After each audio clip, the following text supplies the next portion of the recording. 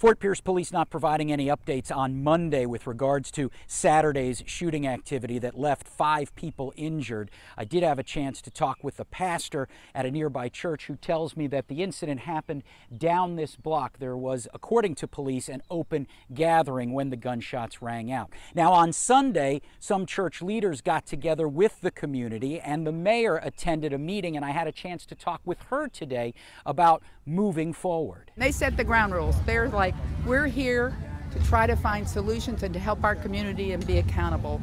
Those are, what a great thing to say. Mayor Linda Hudson says she was there to listen and appreciated the sincerity of those who took time on a holiday weekend to meet up. Our police force, has worked really hard, but it's not a police problem only. It's a societal problem. The mayor adding a few bad actors can give the entire community a bad name. Lots of people are reaching out to help us. Among them, Sherelle Kopis. She sought out the mayor at the city's Memorial Day event Monday to talk about a character building program she's developed. Born and raised here in Fort Pierce, and I know that we've had a problem with gun violence for a long time. Kopis says her class is free and can be adjusted for all ages, teaching 7 words, including honor, courage, commitment, and patriotism. Everybody comes from somewhere, and everybody has a character inside of them.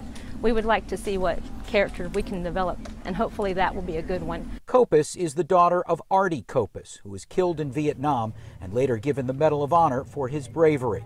Like her father, she now hopes to help others in her own way. In Fort Pierce, John Shaman, WPTV, News Channel 5. If we're done here, anybody who wants to come down to Post 40 on US 1 in Georgia, we'll have food down there. So if you want to come on down, we'd love to have you all.